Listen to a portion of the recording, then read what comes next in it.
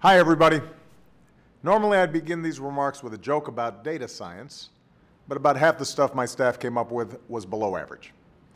But as all of you know, understanding and innovating with data has the potential to change the way we do almost anything for the better. That's why my administration's opened up massive amounts of government data to the public for the first time, with more than 135,000 data sets available for download at data.gov.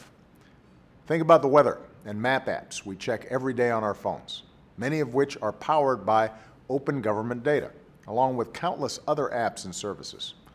Or our new precision medicine initiative, which joins data science and healthcare to accelerate treatments for disease.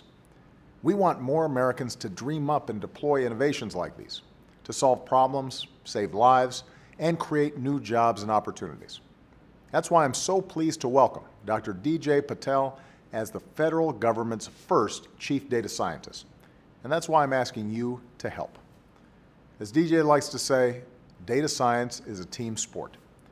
That's why we want you, America's data scientists, to join us in this effort. Help us build better digital services for the American people. Help us unleash new innovation in areas like healthcare and climate change. Help us change this country and this world for the better. Thanks.